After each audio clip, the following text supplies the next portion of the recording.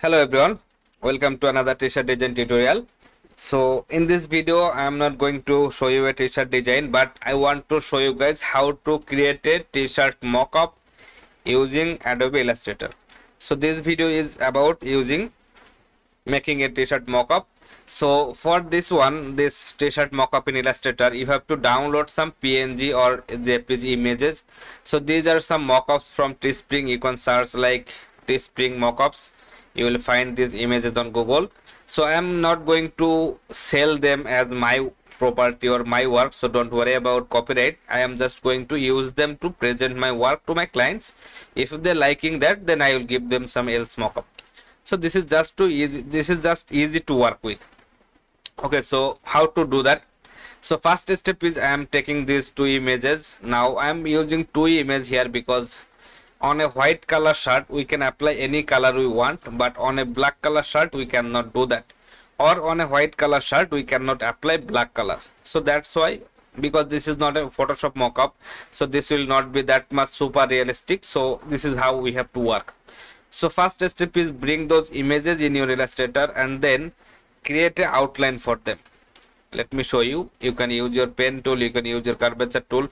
I am using my curvature tool this time. Just make sure that you are not going outside of your main design area or main t-shirt area. Just stay inside this pixel area and then draw a shape like this. Now I have already done that part.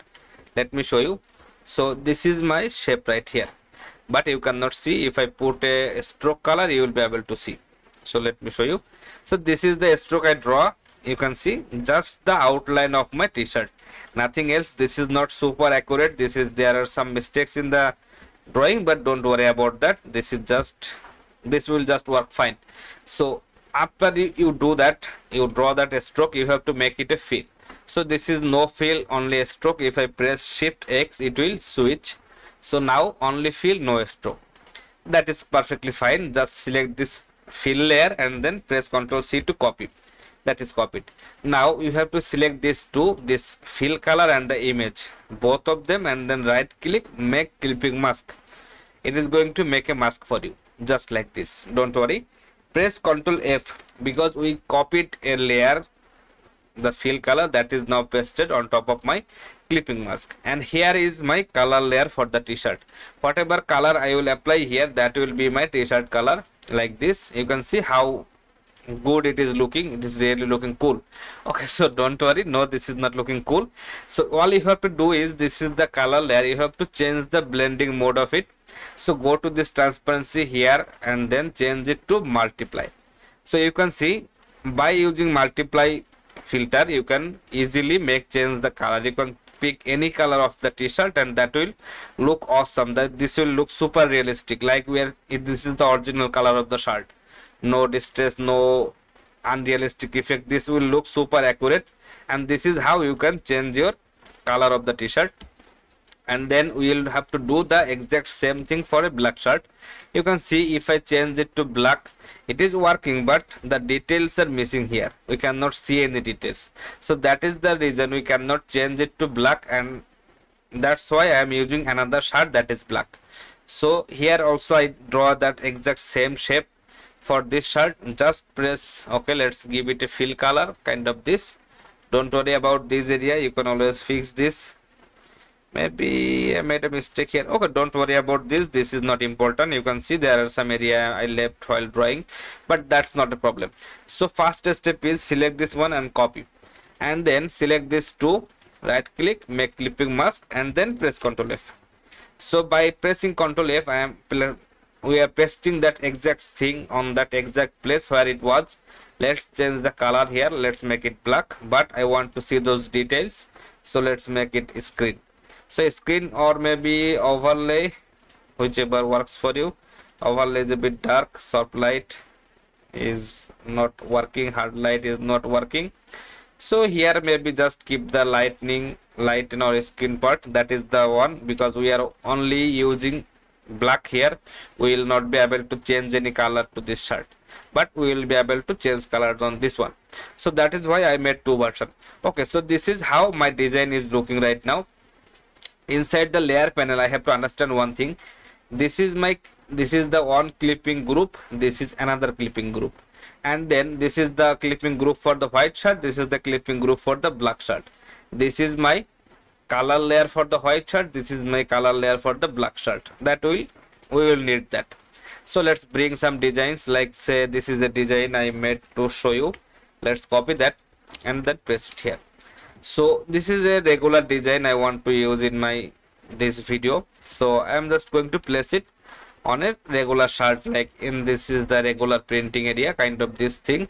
So that is fine. Now if I select this one, I can simply change the color or change the blending mode, maybe screen. Okay, screen is not for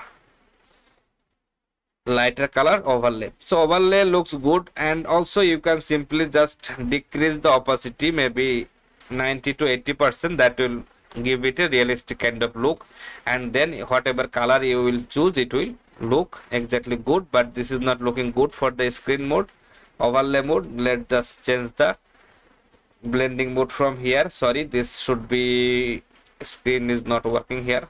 Multiply is good. Just whenever you are changing the shirt color, change the blending mode of the design, or you can just keep it normal, no problem. Just decrease the opacity to 80%, it will look something like that. And then of course you can bring that on a white shirt to something like this area, then make it white. So this is how you are going to make a complete unique design, unique mockup in your Illustrator. And this is really easy to work with. You can simply take a screenshot of this position, send your client. If they are liking this, then you can give them a premium mockup or a good mockup to finally present your work. But this is how easily you can make this kind of mockups. Now here I want to show you guys one more thing, that is, let me say I want to change this color here. I am really liking this red color, this shirt. So this is a element of my design. Sometimes let's group them and copy and then paste them here.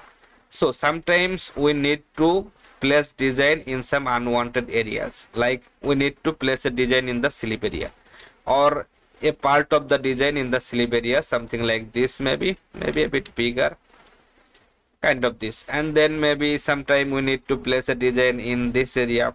So how to do that? If we are working like this, how can you do that? So first step is place your designs like this. Select this one and then this one, make them a group, and then this is my group, that is the selected group. Bring this here inside the clipping mask group. So you can see just like this here inside the clipping mask group, and that will cut. Or okay guys, sorry for that, let's do it in another way. So this is right now just my group placed here. So if I go to that clipping mask group of the red white shirt, here you can see the red shirt. So this is the outline of the shirt, this is the image, you can see that by layer wise. So if I select this outline or that draw part, I can simply copy that, and then after copying that, if I select this two shape here, then press Ctrl F, so that shape is now pasted just in front of this part. And you can see as we made a clipping mask with that, that is automatically hiding the rest of my design, that is already cutting the rest of my design. Let me show you guys. So this is the background, and this is how it is looking, because that is blending with the white. But don't worry, this is the outline shape that we just pasted here, and then here is our design. If we select them, right click, make clipping mask.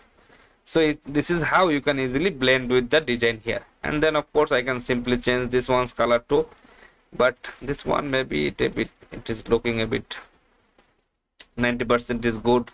Then we can simply select that part 90%. So you can see how realistic it can be.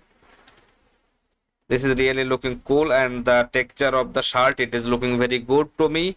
And this technique I use for some time to present my works.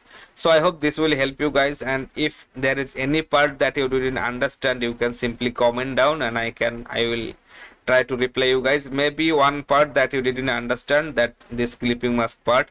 So inside every group, let's say this is the black part, okay, this is the white shirt. So this is the clipping mask group, and here is the drawing that you first made. This is just the outline that we created along the t-shirt main design. If we copy that, then we can apply that to anything. Like here is, let me show you, here is another part of the design, or the design I want to place it in this side sleeve, just like this.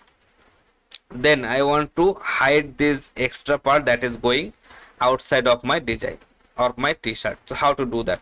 So as we copied this shape, if we copy that, and then if I select this shape here, this design here, press Ctrl F, that will paste this exact shape on top of my original design shape.